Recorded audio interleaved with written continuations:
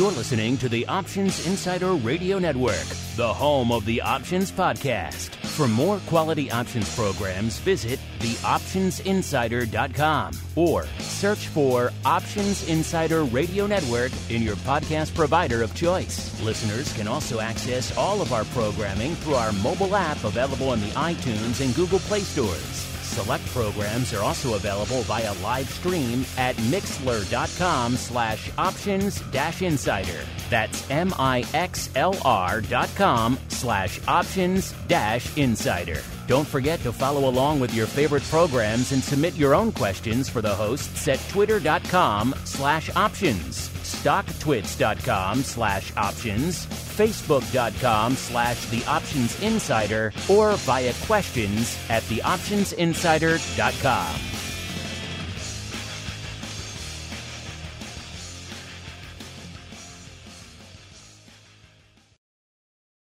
Gold, crude oil, corn, soybeans, and more. With so many tradable products, the futures options market can be an intimidating place. How can you possibly keep track of the latest trading developments across so many different products? Don't worry, we've got you covered. Welcome to This Week in Futures Options, the program designed to help active futures options traders stay on top of this ever-changing marketplace.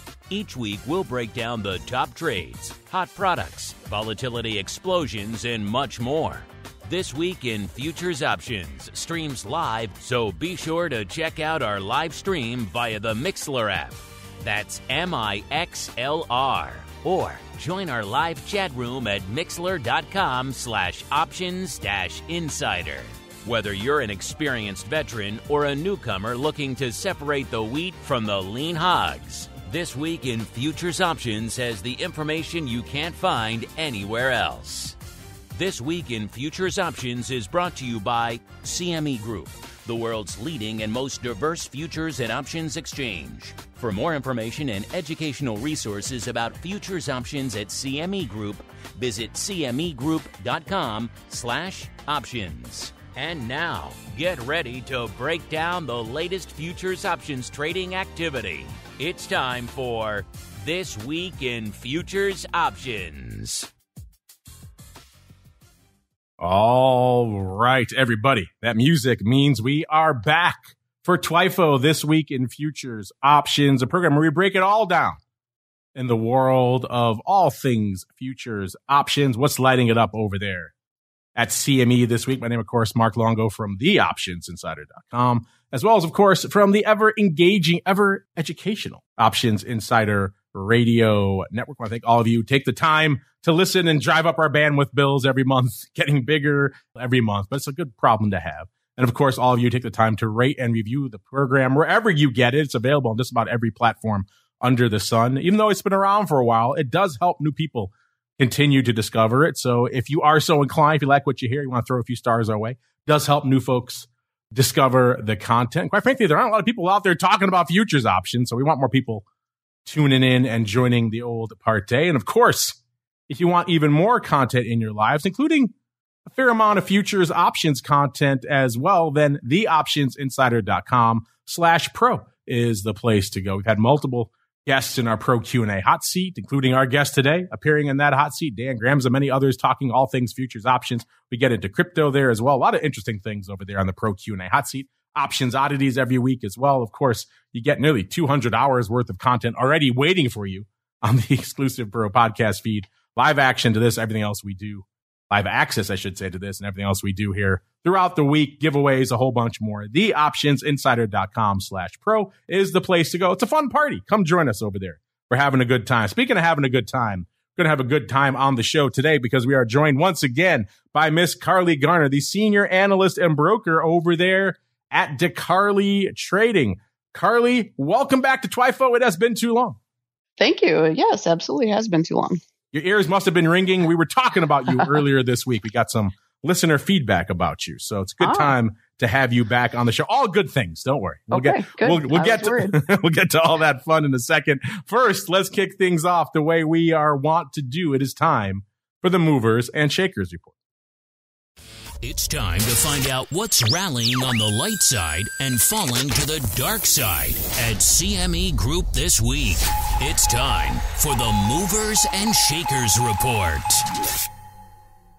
All right, everyone, welcome to the Movers and Shakers, the portion of the show where we break down everything lighting it up to the dark side and the light side over there at CME Group this week. Carley, you know the dance by now. Where should we begin our journey this week? To the light side or to the dark side? I'm feeling like going to the dark side today. All right, interesting. A lady after my own heart out there. And it looks like an interesting week, kind of an evenly split week, at least when we kicked off the show. I'm sure maybe if we re-racked these a little bit later in the day, given what's going on in equities and some of the other asset classes, now we might be more biased to the dark side. If you want to see this Movers and Shakers report for yourselves, listeners, only one place to go. Actually, technically, there are three. If you go to CME Group on Twitter, follow them or follow us at Options on Twitter. Before showtime, we tweet it out. Of course, if you want to see this full report and a whole bunch of other stuff we don't have time to touch on the show every week, only one place for that, bantix.com, BANTIX.com is the place to go. Click on that free trial link so you can get access to all this cool stuff. We really do just scratch the surface here on TWIFO every week. But if you looked at that report on Twitter, listeners, you'd see it's biased to the red, but not entirely. It's close to 50-50. I'd say about 45-55 green versus red out there. But to the dark side we go. Carley has chosen number 5 to the dark side is Palladium. This one's been on our Movers and Shakers just about every week, it seems like. Palladium moving all over the place. Unfortunately, you know the deal. Not much options paper to speak of out there, but Palladium number 5 coming in at 6.5%. So in terms of the magnitude of the move, the dark side is definitely winning this week. Number 4, we have one of our frequent offenders here. It's Nat Gas off 6.62%. It was number 1 in the other direction last week, up nearly 14%, about 13.7%. So quite a roller coaster couple of weeks here for Nat Gas. I have a feeling Carley's going to want to talk about that. I don't know why. Number 3, we have Rough Rice off 7.28%. Number 2 is also one of our frequent offenders out here for the week. It is Bitcoin off 8.14%. It was number 4 in the same direction last week, off 3%. So already we haven't even finished the dark side. We've got 2 of our 3 frequent offenders. Let's see if we can make it a trifecta yet again this week. And number 1 to the dark side this week, listeners, 3-month SOFR off 11.68%. So dark side week for the rates out there as well. To the light side now we go. Number 5, we have the E-mini NASDAQ. Haven't seen this one popping up in here. And again, I think if we re-racked this, this number might be very different, but 2.21% to the light side. Of course, equities turning to the dark side right now. So I do believe this would be a different list right now. Number 4, we have lean hogs up 2.3%. Number 3, soybean meal up 2.63%. Number 2 is feeder cattle up 3.39%. And the number 1 light side mover this week, our old friend oats up 5.02%. It was number 5 in the other direction last week, off nearly 3%. So pretty active couple of weeks for oats. You know the deal though with oats. I think they do 3 contracts a week. So not a lot of paper to sink our teeth into out there in oats. But I was joking earlier, Carley, but I know you like a little bit of Nat Gas. Nat Gas is moving this week. It's in our Movers and Shakers. So I think we should start in energy. It's time to tap into the deep options well of black gold, Texas tea, nat gas, and more. It's time to talk energy. All right, listeners, off to the realm of energy we go. You folks know where to find this in your drop down. CMEgroup.com/TWIFO. Then head over into the asset class drop down. You're going to go down 3 slots to energy. Then you're going to go over to product family, go down 3 more slots to nat gas. And that's where you will find our old friend Nat Gas this week. It's moving. It's rocking and rolling off about 0.5 or about nearly 17% just this week, trading right around 2.5 right now out there. So giving up pretty much half a buck on the week. Of course, you go all the way back to last week's show, and it's off a little less, about 6.62%, but still a banger week here by just about any description. Not so much a banger on the volume week. It's kind of about what we would expect. It's 448,000. Somewhere around 440,000 is your typical week out there for Nat Gas from a volume perspective. But Carley, you and I haven't chatted in a little bit, and I'm not sure if you've noticed, but Nat Gas has been moving a little bit. So I've noticed. What's been catching your eye out there in the world of Nat Gas, Carley? Well, I mean, in my opinion, $2 nat gas was kind of the synonymous to $10 nat gas, just extreme prices, probably a lot of large margin call liquidation involved, a lot of just aggressive SEC and spec selling, trend fund following, that sort of stuff. So we rallied pretty nicely from the $2 area. We've given some of that back. We've given back about half of that, to be honest. I'm looking at like the 250 area in May. As long as 250 in May holds, I think that the path of least resistance is higher. Seasonally, the market tends to bottom out right about now.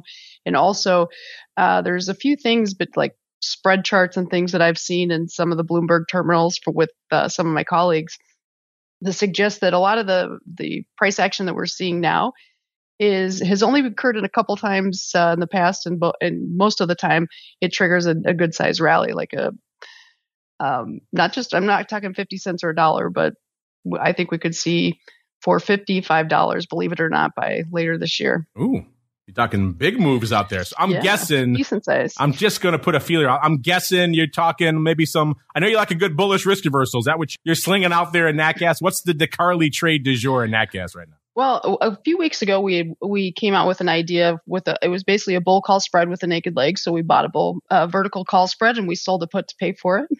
Most of our clients, I believe, almost all of them have gotten out. Hopefully they did on Friday. I think most of them did. Those that didn't, we're just suggesting to hang on at this point. Hopefully they bought back their short put. That's where the risk is. I can't rule out a retest of lows. I mean, that's unfortunately how markets go. And Nat Gas has a pretty dirty habit of doing that. So I wouldn't be shocked to see us dribble down and just kind of retest the low $2. So if that happens, we'll probably be looking to do something a little more aggressive, maybe a risk reversal or maybe a bull call spread with a naked leg. But at these prices, if you don't have anything on, I'd probably just sit back and wait for better prices and see what happens. If better prices don't come, maybe we'll miss something. But knowing Nat Gas, there's generally plenty of opportunities on both sides of the trade. So I think patience is better a virtue here. I knew you liked a good risk reversal out there in Nat Gas. Yeah. I can get behind that bull call spread with a bit of a short put kicker, pretty much a risk reversal with an extra leg out there. But I was kind of surprised, Carley. Were you surprised as well when we were starting to flirt with the 2 handle? I thought I'd come in here on the show and I would see kind of like what you're talking about, just a ton of upside paper, see the skew heavily biased to the upside and all sorts of premium to the calls. And we didn't see that. In fact, we saw a ton of paper, 2 puts, 1 3/4, even 1.5 puts. And then the skew was biased to the downside or kind of flat. Did that surprise you, Carley? More people weren't loading up to the upside? Yeah, I think that was a little surprising to me. I also think that people are probably just have natural gas fatigue. I mean, 2022 was people are probably have PTSD trading natural gas. It has been just unbelievable. So I think a lot of it is speculators are starting to step back, and I can't blame them. I like that. Nat Gas PTSD. I think some of our listeners may have that right now as well. Yes, I could certainly see that. This has definitely been a whipsaw-y kind of asset class. Still, if you had told me, Carley, back, doesn't seem like that long ago, we were talking about 7, 8, 9, even 10 handle calls. And now we're talking about 1 3/4 puts. I mean, it's still kind of mind-blowing to me that we have made such a move. It really is a mind-blowing move. I agree. But alas, that's where we are. I'm kind of long now for the old days, Carley, when Nat Gas was kind of sleepy. And if it blew through $3 to the upside, that was a huge deal. Yeah. That was market moving. That was, oh my God, clutch your pearls. Things are going crazy. And now Nat Gas is just triple-digit vol for days and all sorts of craziness going on out there. I know. I remember in late 2018, there was at least one, probably a few more big hedge funds that blew up because they were short natural gas calls and the market rallied basically from $3 to $4.80. So that was enough to blow out huge funds. They probably have some Nat Gas PTSD as well, I'd imagine. They probably do years later. I'm sure they do. Spreading through all of the markets. Let's see if we can cure your PTSD with a little bit of data. Listen, maybe this is going to scare you. Maybe it's going to give you some flashbacks, in which case maybe you tune out for this segment out here. Like we said, about the expected amount of paper out here this week, which I was kind of expecting maybe something closer to 600,000 this week, but not quite that case. 448,000, about an average week out here, which is, again, surprising given how much we're moving again out here. What's not surprising is that Nat Gas, once again, trading like an equity. They do need some weeklies out here. Carley, do you agree with that? Do you think they need to start adding some weeklies given how much we're whipping around the folks would clearly like it, I think, if they added them. I think the weeklies would be nice just for hedging purposes. I also wonder, natural gas options aren't the most liquid in the world, so I kind of worry about the liquidity being spread too thin. But sure, honestly, maybe it'll bring market participants off the sidelines. So maybe you're right. The way it's been trading lately, ever since these big moves really started happening, it's trading like an equity. It's all front month, whatever the front month is, right? Right. So even if it's like a day or two to go, they're still trading it pretty hot and heavy. So there is interest in near-dated liquidity in nat gas. So I wouldn't mind seeing a few feelers out there, because right now the nearest dated contract is almost 20 days to go. Mm-hmm. People like maybe a little bit more bang for their buck. Look at all the 0-day stuff going up in all the equities, right? People like to play close to the fire these days, Carley. Yeah, so, no, I think you make some good points. Next time I get CME on here, I'll hold their feet to the fire about some, pun intended, about some nat gas weeklies. Would you like to see a nat gas weekly list? I think there might be some interest, and maybe that would drum up some of these volume numbers here as well. Right now, 20 days to go. That contract is leading the dance. Nearly 30% of the paper going up out there. So people clearly want near-dated exposure. And then the contract right behind it, we have the May contract. So that is the April contract, by the way, listeners. The May contract doing 27%. So it's the front end of the curve that's getting all the love out here. That front contract hanging out at $2.50, pretty much exactly right now. Like I said, off about 50 cents this week. So nat gas taking the proverbial drubbing. The vol, it was over triple digits not too long ago. It's at about an 83 right now, up about 5.25 points. So still extremely frothy, not quite triple digits, but pretty darn close. Certainly if you compare it to VIX or even some of the other assets we're going to talk about a little bit later, whether it's rates or ags or whatever it might be. An 83 vol is nothing to sneeze at out there. In terms of skew, the puts last week were bid. That seemed to be the winning trade, 5.3% bid. This week, a little bit less bid, 3.2%, but still bid.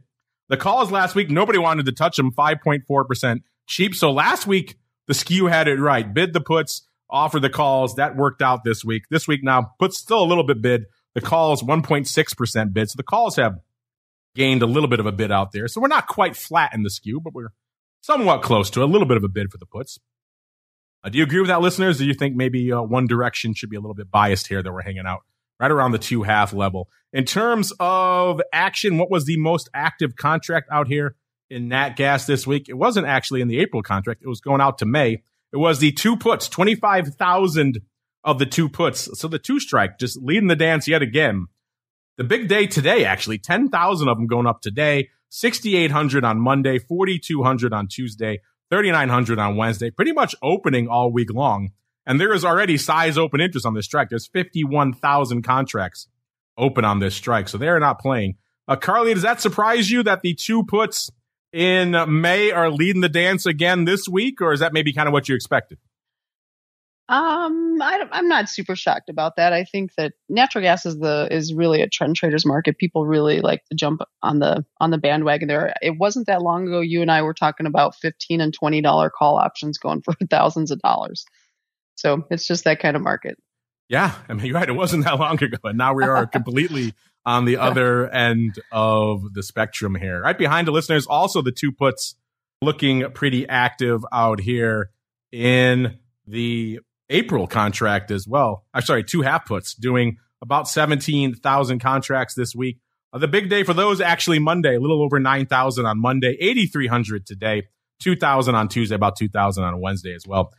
These were actually, take it back. It's the two puts. My data's playing with me here a little bit. It was the two puts doing 21,000 contracts here this week in April. The big day, like I said, was Monday, and back and forth opening to closing throughout the week. So a lot of paper on the two strike pretty much across the board. If you want to look for at the money contracts, you got to go up to the April 2 halves. They did about 17,000 this week. The big day for those was actually Wednesday, nearly 6,000 on a Wednesday. So kind of all over the place from a busy day perspective out here in nat gas. You pick a strike, pick an option, and they had their busiest day on different days, it seems like. Monday, 4,800, 4,500 today, and about 2,000 on Tuesday. Again, back and forth opening to closing throughout the week on these two half puts here as well. So you got to dig a bit to find some call action. Looks like it's the April. Yeah, these are the April 3 calls doing a little over 14,000 contracts is the most active call on the list this week. Those busiest day was Monday, about 7,800. Looks like mostly closing there. So maybe some folks getting the heck out of Dodge as we plunged away from the 3 strike. Then we have about 3,500 going up today, 1,800 on Tuesday, and less than 1,000 on Wednesday. Again, kind of back and forth opening to closing the rest of the days, even though there are 63,000 contracts open there. So these psychologically important levels, the 2, the 2.5, the 3, not surprising that they are leading the dance. Let's go a little bit farther out. Let's go out to September. How about, let's say, a 3.1 put? Those are the strikes out there. Apparently, it's like a 3.1, 3.2 put spread went up for size this week. 5,871 times on Wednesday and 5,000 times today. Again, this is in September, listeners. So maybe the person who was doing the $1 wide call verticals in WTI a few months ago, they've transitioned to 1/10 of a point wide put verticals in NatGas. Worth noting, it is opening on both legs. So they were opening this for about 10,000, almost 11,000 contracts this week. We've seen weirder things, but that certainly qualifies as weird, listeners. Let's keep scrolling out. If we go all the way out, listeners, you might expect to see a little bit, as Carley was alluding to, a little bit more call paper. Don't see a ton of it, which is interesting. If you go out to, oh my goodness, all the way out to January of 2025, we have 2,500 of the 7-9 call verticals going up. So someone may be buying that spread or perhaps selling it. I don't know why you'd be selling that right now. That's intriguing, though. So there is some out-of-the-money call action. You just got to go all the way out to January of 20. Who can even think that far ahead when all this madness is gripping the market on a pretty much daily basis, listeners? And so much of the paper is going up, expiring today, 2025. That just hurts my brain to even think out that far right now. So a bit of a weird week. Not exactly what I expected out here in NatGas this week. Anything else catching your eye in the world of NatGas, Carley, or anything else in the world of energy before we roll on into our next complex? No, I think it's interesting how crude oil is just literally going nowhere fast. I mean, everyone has an opinion in crude oil, but it hasn't seemed to move the market. So it's been really quiet. You know, Carley, our number one dark side mover this week is the 3-month SOFR, off nearly 12% this week. I haven't really talked rates too much. You big on rates over there at DeCarley? We do a lot with treasuries, not so much with the SOFRs or, euro dollars it used to be. But yeah, we do some stuff there. Tell you what, we'll do a brief flirtation then with SOFR and the treasuries as we head on into the rates. The Fed, the yield curve, inflation fears. How are they impacting options activity and volatility in your favorite interest rate products? Let's find out as we explore the world of rates. All right, everybody, welcome to the wonderful world of rates. Go into that drop down, listeners, over there at cmegroup.com/TWIFO. Pop out of energy, go down 3 more slots to interest rates, then go into U.S. rates. And where we go from there, it's dealer's choice. Carley, it sounds like you're more active in perhaps the 10-year than you are in SOFR? Yep, 10-year and 30 years where we focus. So what's been catching your eye? Obviously, we've got Powell and company holding court yet again this week. That's always going to cause a little bit of consternation out there on the old yield curve. What was catching your eye out there this week in the rates? The interesting thing to me was the COT report issued by the CFTC. It's Commitment of Traders report. Now, for full disclosure, we're guessing a little bit because there was a cyber event that's preventing the government from putting the data together in a timely manner like it normally does. But with all of that said, we believe there's probably the biggest, or if not, not the biggest, the second biggest net short position in 10-year note futures that we've ever seen. So everybody and their dog and their grandma is short the market. And at some point, they're going to have to probably buy back to get out. If they do it all at the same time, or if there's a lot of motivation behind it, we could get a really big short squeeze. So we're looking for something like that to happen. The last time that people were this bearish and this short treasuries was 2018. And we saw basically a 2-year rally after that. So it could get interesting here. That's an impressive data out there, all the way back to 2018. So intriguing stuff, listeners. You folks out there slinging the rates. I know we have a lot of rate heads in the audience. They argue for rates every week here on the show. We can't do them every week, listeners. But I know a lot of you like to hang out in the 10-year note. Carley hangs out there, of course. Our buddy, Mr. Uncle Mike, over there on the Option Block show. He's always getting on the boat with the 10-year note, as he puts it. So we're going to hang out there this week. I think that's more relevant for a lot of you than the old 3-month SOFR. But let me know if you guys are out there slinging SOFR. We could certainly bring it up on the show as well. SOFR is just ridiculous, closing in on 10 million contracts. It's just a tsunami of paper. So there's not much analysis we can do out there. 10-year, more manageable, even though it is Still a ridiculous amount of paper, 2.3 million contracts on the tape this week, listeners. And of that, the April contract doing 35.7% of the paper. So we're going to hang out in April. Listen, it has 15 days to go. I know it's somewhat counterintuitive for some of our listeners who don't play in the rates to hear us talking about the 10-year note and then an option that expires in 15 days.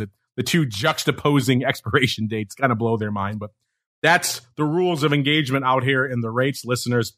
By the way, the 10-year hanging out 111.15 right now, so up about 0.12, about a third of a percent. So not a huge mover week here on the old 10-year, but again, decent volume out here. Vol-wise, you don't come to the rates for vol outside of, let's say, the front portion of 3-month SOFR. That you can get up to triple digits sometimes, so that moves. 10-year, from a vol perspective, not so much. But that said, we are seeing some vol start to creep in on the screen. We're at about exactly a 9 right now, up 0.75 of a point. So that's no small move when you're starting at a baseline of about 8.25 to gain a 0.75 of a point. That's actually nothing to sneeze at out there. So April 10-year getting a little bit frothier, a little bit more volatile this week. Skew-wise, kind of a same deal. You don't come to the 10-year for huge skew changes. Last week, the puts 1.5% bid. This week, about 3% bid. So puts catching a bit of a bid out here. The calls kind of hanging on. They were 4.3% cheap. Last week, 4.5% cheap this week. So you got a little bit of a mini equity skew going on here with the puts bid, the calls slightly offered. And in terms of action, like we said, it was the April contract doing nearly 36% of the paper that led the dance this week. But the most active contract, you have to go actually out to June, listeners. It was the June 113.5. Remember I said we're hanging out at about a 111.15 in the futures. It was the 113.5 call that led the dance this week with 78, almost 79,000 contracts. This is one of the things I love about the Treasury complex. They could light up and do a ton of paper in a day and then just completely shut off the next day. In the case of these 113.5 calls, they traded 71,706 yesterday, 842 today. Nobody wants to touch it. Yesterday, they did an explosion of paper. The rest of the week, also not so much. 5,400 on Tuesday, on Monday, I should say. 1,000 on Tuesday, less than 1,000 today. So it just exploded on Wednesday. Of course, when Powell and company are chatting over there, that tends to drive paper in these products. We also saw the 111.5 calls doing 63,000 contracts on Wednesday. So potentially a little bit of vertical action there as well. 111.5, 113.5.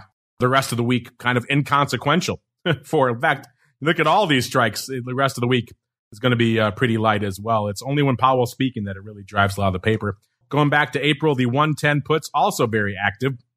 Now this, unlike the calls, a little bit different. This was active all week long. The big day for these was actually Tuesday, 26,000. Then we had pretty much 14,000 each every other day of the rest of the week, all opening all week long. So a constant, steady stream of 110 puts going up in April this week, as opposed to explosions of upside calls on one day in June. So very interesting, very staccato paper on the call side versus steady paper on the put side. 108.5 puts also in April, also doing pretty active paper this week. 65,000 contracts there. The big day for that actually today, nearly 29,000 today, 25,000 yesterday, 9,000 on Tuesday, and then 2,000 on Monday. So a little bit lighter earlier in the week on that strike. So again, volume wise, we're kind of all over the place, which is strange. You don't see a lot of products usually doing that outside of the rates. The rates kind of have their own rules of engagement, and they will turn on a day and then they will turn off the next day. 110.25 puts. These are going out. Let's see. These are going out in a day. So these are the weeklies in March here, expiring tomorrow. These are pretty active all week long as well. So again, talking about flirting with this 0-day stuff, we're seeing 12,000 of these going up today, but the big day was actually Tuesday, 25, almost 26,000, followed by 16,000 on Wednesday, almost 11,000 on Monday, and 12,000 today. Kind of back and forth, opening to closing throughout the week. But again, these are very near-dated contracts. So that's not entirely surprising. So a lot of paper going up here in your 10-year, listeners. Hit us up. You've been trading the 10-year? Are you flirting with? I know some of you like to play also via the various ETFs and ETPs out there. So I'm curious, what is your approach vector for the rates if you are trading out here? Hit us up. Let us know. You know where to find us at Options. Most of the major social media platforms. If you're in the live, if you're on the pro, hit us up via the members hotline or questions at theoptionsinsider.com. All those work, all those ways to get yourself onto the show. As we get ourselves into our next complex, things are lighting up out there. We have the E-mini NASDAQ in our light side movers and shakers this week. Again, I got a feeling it probably won't be there right now if I re-racked it because things are turning to the dark side out there in the equity. So let's head out there next. It's time to explore the volatility swings, skew changes, and hot options trades in your favorite indices. It's time to talk equities. All right, everybody, welcome to the very tumultuous world of equities these days. Head on out to the cmegroup.com/TWIFO. Pop out of rates. We're going to go up 2 slots to equity indices. Then we're going to U.S. index E-mini. Then where we go from there, kind of a bit of a dealer's choice. Kind of hard to avoid the juggernaut that is the E-mini S&P right now. But the NASDAQ also lighting it up, so we can maybe hang our hats out there as well. Before we get to all that, let's set the table from a vol perspective. And again, very much a tale of two markets. Earlier today, we would have told you vol was kind of down across the board. Now that we're seeing this sell-off get some teeth, vol actually turning, the worm turning out there. Vol actually up on the week right now. As we kicked off the show, VIX was at about a 2032, so up about 0.31. So it was almost exactly 20 on the show last week. VVIX, so the vol of vol. And again, I've been talking about this for a while. When it gets down to about 75 listeners, got to start picking your head up and paying attention because it's probably not going to hang out there forever. That is the case this week. VVIX up to over an 82, about 82 and a third, and now puts it up about 4.6 points from where it was this time last week. So vol itself getting more volatile. That's when you have to start paying attention. Vol Q 2484. That's still down, but only down slightly, about a tenth of a point.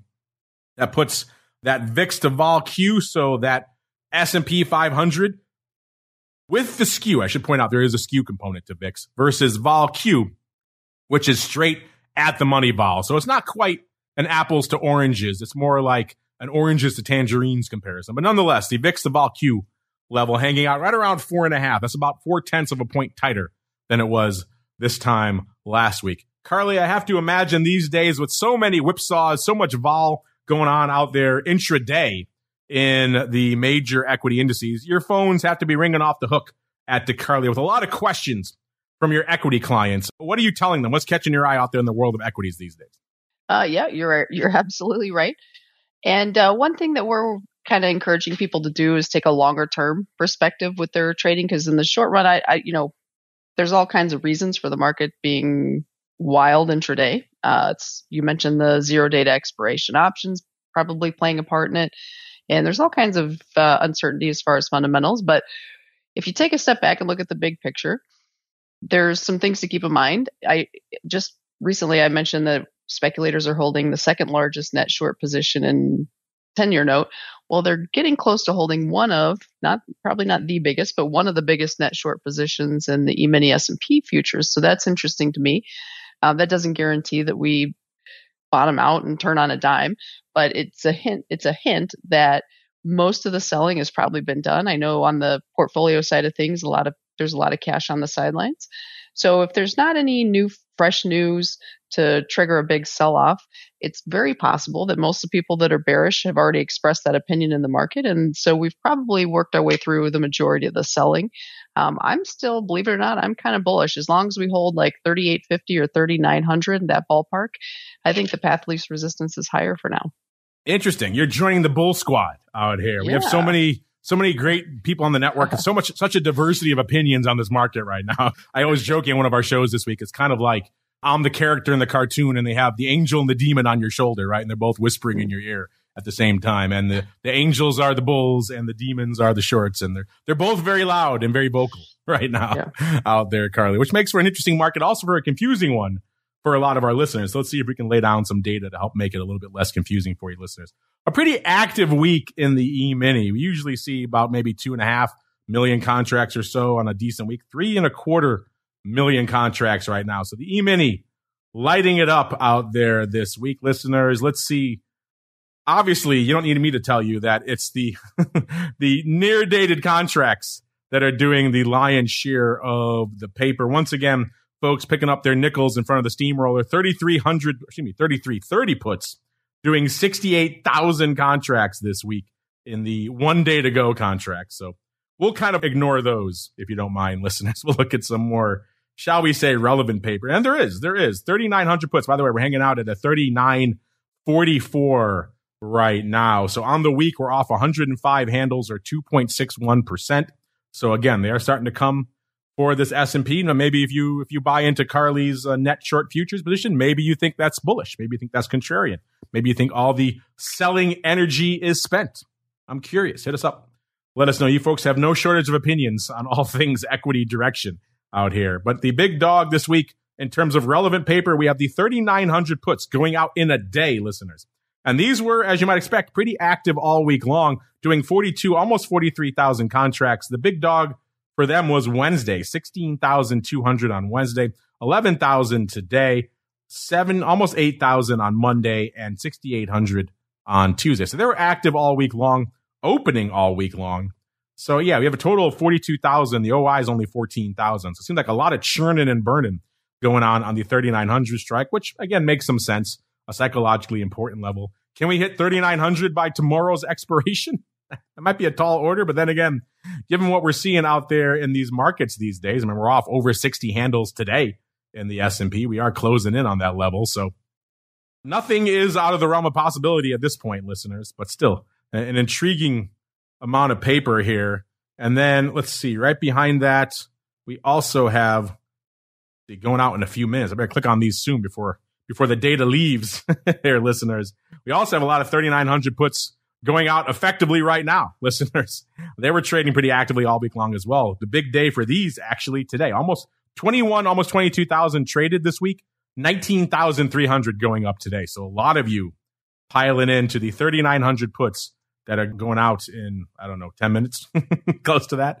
So it's going to come down to the wire, I think, for you folks out there, listeners, but intriguing stuff. Again, this goes back to this whole 0-day phenomenon. And again, you don't need contracts listed today in order to trade 0-day. It can be a weekly contract. You just trade it coming into expiration and it's still effectively a 0-day for you, right? People clearly liking those today, trading a ton of those. The 3990s also pretty active, also going out in a few minutes. Almost 17,000 of those going up just today. Again, a total of only 19,000 trading on the week. So today, just a banger day for near dated puts. Not exactly surprising. We are falling out of bed in the S&P. And again, 3990 puts. If you bought some of those this morning, you're looking pretty good right now. If you were diving into the fire and selling those, well, you are a brave soul. And alas, it didn't seem like it worked out for you too well. 4,000 puts. That's more of a strike you might expect to be lighting it up. Also pretty active. These also going out in just a few minutes. 16,000 of those. Again, 13,000 of them going out today. So, I mean, the story of equities, listeners, continues to be very near dated, 0-day all the time.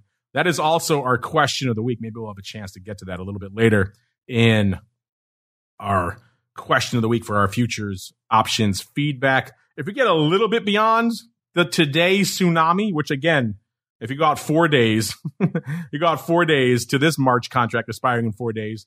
We have the 38 half puts doing 31,000 contracts this week, 21,000 today, and then opening throughout the rest of the week, 28,000 of the 3,900 puts. So it's not all expiring today, but it's all very near dated paper nonetheless, listeners. So just a tsunami of paper on that near dated stuff. If we go a little bit farther out, all the way to, dare I say it, almost 8 days, eternity in equities these days. The 3,800 puts also lighting it up out there, doing about 27, almost 28,000 in these March 3,800 puts again. And actually the big day for these, not today, it was actually Wednesday, 10,000 on Wednesday, 9,300 today. So closing in on it today, 5,800 on Tuesday, 3,100 on Monday. And again, opening all week long. So a ton of put paper here in the front day and indeed front week for the E-mini S&P 500. I don't think I'm telling you anything that is too surprising here, listeners. Let's see if we can go a little bit farther out. Once again, we have someone doing that ridiculous box with the par calls in March. They did it 11,000 times this week. We'll ignore that paper this week, listeners. But if we keep going farther out, it still is all puts all the time. We go out all the way 14 days. It seems like I'm going out 2 years. Listen, I'm only going out 14 days. These are the 39 quarter puts. They have done about 11,000 contracts. These weirdly enough, we're only trading today and Tuesday. 5,700 today, 5,000 on Tuesday. Closing on Tuesday. Looks like opening today because there's only 3,000 contracts opening on this strike. So intriguing stuff here. Again, a little bit farther out. There is some upside paper to be found. 42 halves. If you go out to 36 days to some of the April contracts, 42 halves trading nearly 6,000 times this week. So there is a little bit of call paper to be found. And almost all of that today looks like it was a 42 half, 43 half vertical that went up today. Again, 4,859 times. All opening on that bad boy. So you like that, listeners? Pretty much a 1 month, 42 half, 43 half vertical. I don't have the prices here, but would you rather be a seller or a buyer of that right now? I think we can revert, or maybe you just fading the hell out of this. But just in case the worst comes to pass, you're buying the 43 halves against it to protect it. Which way would you rather have that one on, listeners? I'm curious. As we keep on rolling, there's a lot of stuff we can get to here in equities, but there are some other complexes that are lighting it up. Before we get some of the listeners, Carley, any other complexes on your tape you want to talk about on the show this week? We've seen a pretty interesting week in grains. Ah, yes. To the ags we go, listeners. It's time to get our hands dirty exploring the latest options, trades, and trends in corn, wheat, soybeans, and more. It's time to talk ags. All right, listeners, welcome to the wonderful world of ags. Let's get our hands dirty here. Let's go all the way up to the top of the asset class list to agriculture. Then you have an embarrassment of riches there. You got corn, you got grains and oilseeds, wheat, soybeans, livestock, dairy, softs, and of course, another grains categories there. By the way, we had a lot of ags on our light side this week. Oats leading the dance up 5%. Feeder cattle, again, also in the ags, up 3.39%. Soybean meal up 2.63%. Lean hogs for number 4 up 2.3%. Pretty much the entirety of the light side this week was ags, with the exception of number 5, the E-mini NASDAQ. So a lot of ags this week. Carley, what was catching your eye out there in the world of ags this week? I had my eye on soy meal and wheat extended trends. What was catching your eye? Soybean meal has been lighting it up on our tape for a while now. We have talked about it more, I would say, over the past couple of months than maybe in the last few years combined. Soybean meal definitely lighting it up. Like I said, this week up 2.63%. What was catching your eye out there in the world of soybean meal this week, Carley? So the initial rally in soybean meal occurred like late November, early December, and it was basically the result of an unwinding of a spread between soybean meal and soybean oil. The oil unwound itself and came back down to where it was trading before mostly, but meal has not done that. In fact, meal just continues to press higher. I'm not sure. Some people would argue with me, but I'm not sure the fundamentals support this. And we're coming up against a couple things. The COT report is telling us there's probably the largest net long position in soy meal ever, or at least really close. We're coming up against $500 in price, and that's both a trend line resistance and psychological resistance, and everybody's long. And so I just feel like it's an accident waiting to happen. Let's see if we can analyze that accident in real time out here. Get into that asset class drop down for ags. Listeners, go into the grains and oil seeds, and we're going to go down 4 slots to the soybean meal. As you'll see, as Carley was laying down there, a pretty active week for soybean meal. Nearly 100,000 contracts on the tape, about 95,000 right now. So a pretty active week for good old soybean meal. And of that, a little over 40%, about 41% going up in the May contract that has looks like about 43 days to go. So we're going to hang out there, listeners. Where are the soybean meal futures right now? 487.7 right now, up about 6.4 handles or about 1.3%. Just since Monday, of course, you go back to last week's show, it's up about 2.63%. So a pretty active week for soybean meal. What is the vol out here? You might be wondering. About a 22 even, up about 1.25 points. So again, it's kind of hanging at about the same level as a VIX right now. So if you're looking for something else that's at a similar volatility level that actually does some paper, well, soybean meal is your huckleberry this week. In terms of skew, we got the puts last week were pretty heavily bid and the calls were kind of flat. The puts were about 3% bid. The calls, nobody cared. This week, the puts have swung in the other direction. They're about 1.3% cheap. And the calls catching a little bit of a lift, 1.5% bid. So you have a slight bid to the calls, but nothing crazy out there this week. And in terms of action, let's see what was leading the dance out here for the beans, the soybean meal. It was the 495 calls. Remember I said we're hanging out at a 487.7 right now, listeners. The 495 calls out here in May were leading the dance to the tune of about 7,000 contracts. And we had two big days, Tuesday, 2,500, and Monday, about 2,400. Opening on Monday, closing on Tuesday. So maybe they made their money and got the heck out of Dodge in one day. Actually, looks like it might have been a bit of a vertical, a 495, 490 vertical going up on Monday about 2,600 times. And then we saw just the 495 calls trading on Tuesday. And then about 1,200 on Wednesday. It looks like actually might have been a vertical again. So it might have traded about 2,600 of that vertical on Monday and about 12 to 1,300 of it on Wednesday. And then we have some weird pockets of paper, 2,500 of the 495s going up on Tuesday, closing there, and then 1,500 of the 490s going up today. Obviously, we don't know what the deal is with today's paper. So interesting back and forth on these 490 and 495s, maybe some rolling going on during the week, especially earlier in the week, maybe closing on the 490s and rolling up to the 495s. They thought maybe we were going to break through that strike. Maybe we briefly flirted with it and then putting it back on later in the week. Again, looks like it was closing again later in the week, though. So maybe taking more off as the week went and then just closing a bunch of the 495s straight up on Tuesday. That's related paper. It's all very strange, but that's what the tape is telling us out here this week. And followed behind it by the 500. So the par calls going up 5,200 times. They were pretty active all week long. 1,700 was the big day. That was on Tuesday. 1,300 on Monday and Wednesday, and about 1,000 today. So pretty active all week long. And again, back and forth opening to closing all week long as well. So activity on the 500 strike out here in May. Let's go a little bit farther. See what else we can find. The 5.5 calls were active out here in July here. These are interesting. Doing about nearly 4,000 contracts.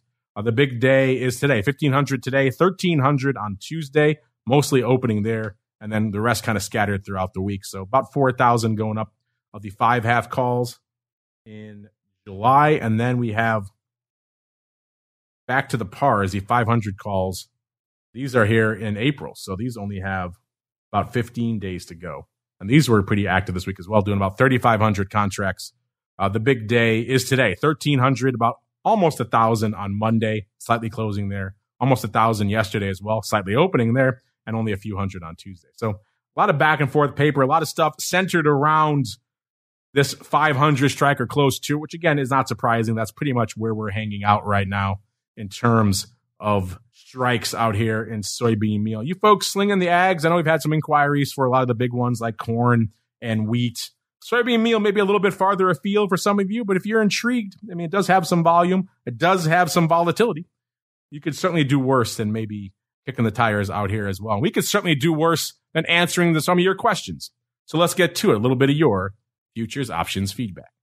It's time for your questions, comments, and insights. It's time for Futures Options Feedback. Submit your questions at twitter.com/options, facebook.com/The Options Insider, stocktwits.com/Options Insider, or via questions at theoptionsinsider.com. You can also submit your feedback via our Options Insider Radio Network mobile app, available for iOS, Android, and Kindle Fire devices. You can even ask your questions live via our Mixlr chat room. So grab the Mixlr app or just search for Options Insider at Mixlr.com. That's MIXLR.com. All right, everybody, welcome to the feedback segments. You folks have a lot of thoughts on a lot of different things, including on our question of the week. We had a couple of them last week. One of them very relevant to this show. One of them was actually born out of this show. We had a quick flash poll during last week's TWIFO because we were joking about the DC30 puts being very active last week in WTI when we were still hanging out in the high 70s. It seemed like a kind of a weird strike, so we thought we'd put it out to you folks. Are you a buyer or a seller of the December 30 puts when we were in, I think it was around a 78 in WTI at the time? And Carley, not surprisingly, 85.7% of our audience chose to sell them. Only 14% chose to buy them. I'm surprised it was that high, to be precise. Does these numbers surprise you, Carley? I'm guessing no. No, not at all. Although I'm not sure what those 30 puts are going for, but probably not enough premium. Yeah, you're not getting a hell of a lot of juice. I guess they're deciding, hey, if it gets down to 30, I don't mind picking up some WTI in the old back pocket. True. So I could certainly, I'll have to go pull up what the prices were. But it was weird, a tsunami of these 30 puts going up last week. That's why we do the show. Weird stuff comes across the radar that you wouldn't expect. Speaking of weird stuff, Carley, we also had a question of the week last week. I'm curious to get your thoughts on this as well. We were just talking about all this near-dated stuff going up in the equities and just what an explosion of paper that is, and really how transformative that is from even a year ago or even 6 months ago when the markets were very different in the equities. They were near-dated, of course, but nowhere near to this extreme. So this has led us to a lot of questions about this. Last week, we asked everybody, is this zero-day explosion in the S&P 500, is this increasing intraday volatility? Our audience came down on the side of yes, Carley, about 61% and about 39% saying no. I'm curious for you. Do you agree with our audience? Think they are increasing volatility intraday, or you take the other side of that? I'm going to lean toward yes. Of course, it's hard to pinpoint where the volatility is coming from. There's a lot of moving parts. Since 2020, we've just had a tsunami of black swans and chaos. Some of it government-induced, some of it just natural disasters. But yeah, I don't know. I'm going to say yes, though. I definitely lean that way as well. Our audience leans that way as well. So obviously a lot of savvy folks. You can always say you can tell a genius because they think exactly like you out there. A lot of geniuses floating around in our audience. Obviously, I think the numbers still need to be crunched in terms of the hard data. We have a lot of anecdotal evidence right now. We still need hard empirical data to determine one way or the other. But it is an intriguing question. And again, I don't think we really understand fully the ramifications of this massive shift to zero-day trading. Before we get out of here, Carley, we had a question/comment from one of our pro members earlier this week. Mr. Tony B. He wrote in, I love saying his name like that. I don't know why. He's not Italian. It just sounds more fun that way. But Tony wrote in to say he had some quick thoughts. One of our other guests, he said, scared him with his talk of waiting for a large sell-off after Q2 or Q3. He said he was starting to get too bullish, so he took the opportunity of the rally last Friday to curtail his position, and now he's flat, and he's waiting for what happens with the market over the next few months. But I bring this up, Carley, because he mentioned in his comment, he put, as an aside, I wanted to thank Carley Garner for her explanation of call ladders in the commodity space. Not that I am an expert at all, but the call ladders really helped me get out of a natural gas futures position, which was looking bleak. So there you go, Carley. Our conversations about nat gas call ladders, it saved Tony P. Perfect. I love to hear that. So there you go. Our pro listeners, they're enjoying. It says, thanks to all your contributors. Their insights are priceless. P.S. Why haven't I won a pro trading crate yet? Well, hang in there, Tony. The needle will come around to everyone eventually. Again, I don't pick them. It goes all to the random number generator at the end of the day. So you got to be down with the random number gods. And if they smile upon you that week, then you too, Tony P.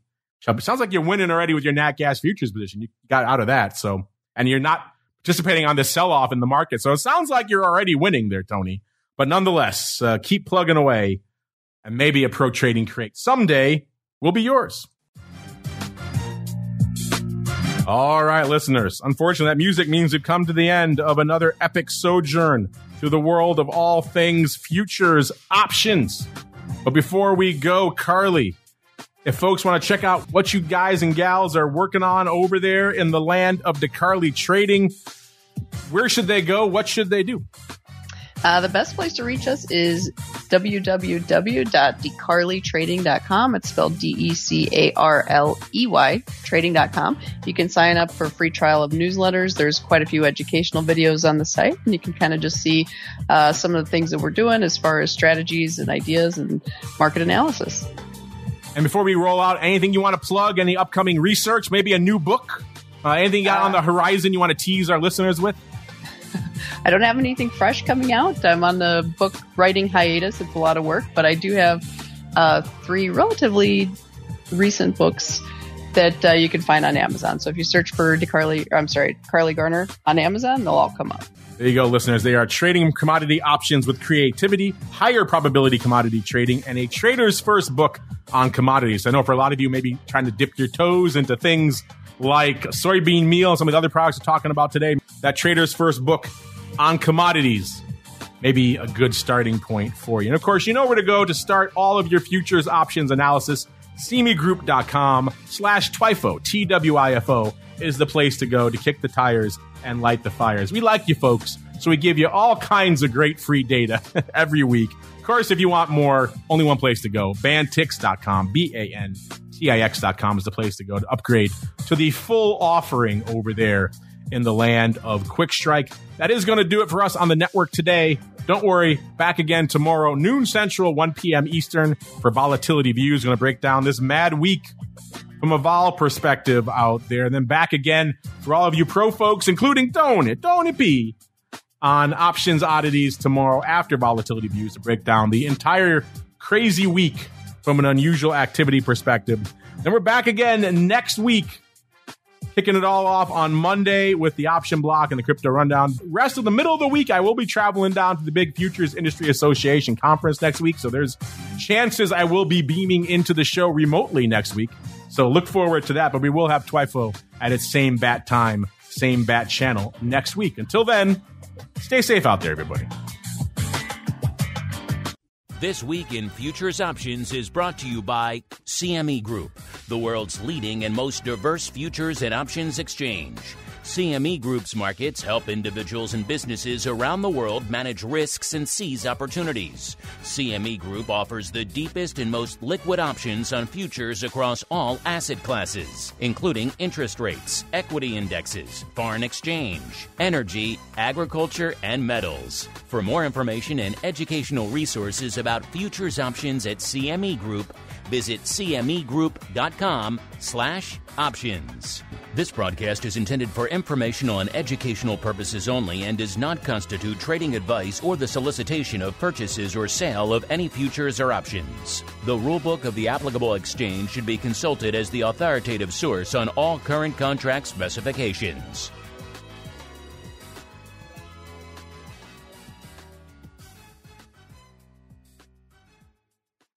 You're listening to the Options Insider Radio Network, the home of the Options Podcast. For more quality options programs, visit theoptionsinsider.com or search for Options Insider Radio Network in your podcast provider of choice. Listeners can also access all of our programming through our mobile app available in the iTunes and Google Play stores. Select programs are also available via live stream at mixlr.com/options-insider. That's mixlr.com/options-insider. Don't forget to follow along with your favorite programs and submit your own questions for the hosts at twitter.com/options, stocktwits.com/options, facebook.com/theoptionsinsider, or via questions at theoptionsinsider.com.